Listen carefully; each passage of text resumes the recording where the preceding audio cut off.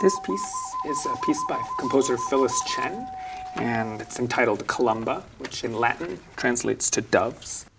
It's really born out of a tradition of these handcrafted gift boxes that Phyllis would make for her friends for various occasions, and she would often include in these boxes handwritten poems or stories or notes.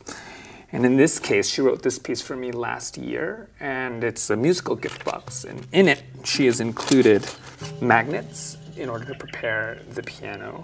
She has included the piano score in miniature version, and a beautiful bird whistle, and an old clock gong.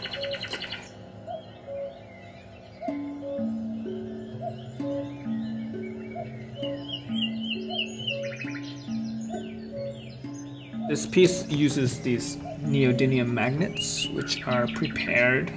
They're very easy. You kind of stick them right onto the strings. There are specific pitches that you're supposed to be able to get, and that's notated in the score, exactly which pitch that's supposed to give you. There is a Wi-Fi speaker that I use that's connected to my iPhone that plays the field recording that Phyllis made. And it is recorded bird sounds that she found, as well as she manipulated it electronically as well.